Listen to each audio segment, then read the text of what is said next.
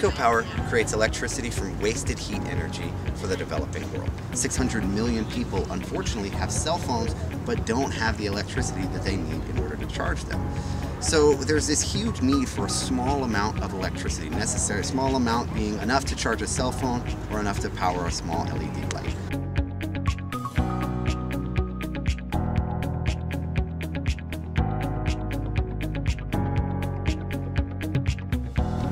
So in the developing world, people cook many, many hours a day using incredibly inefficient methods. There's a lot of heat energy generated and a lot of heat energy wasted. So what JikoPower does is capture some of that energy and converts it into electricity, which is critical.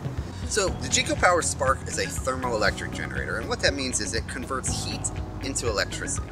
And it's a very simple, elegant device. It's completely solid. There's no moving parts. You just put the probe into a heat source, typically a fire. Heat will travel along the probe to a thermoelectric module. The reservoir is filled with water, maintaining a temperature differential. Essentially, the flow of heat creates electricity. Within the handle, we have a USB port where you can plug in a phone, an LED light, or any other small device. So the JikoPower Spark is actually carbon negative, meaning that to create the electricity that it produces, it doesn't need to burn any additional fossil fuels.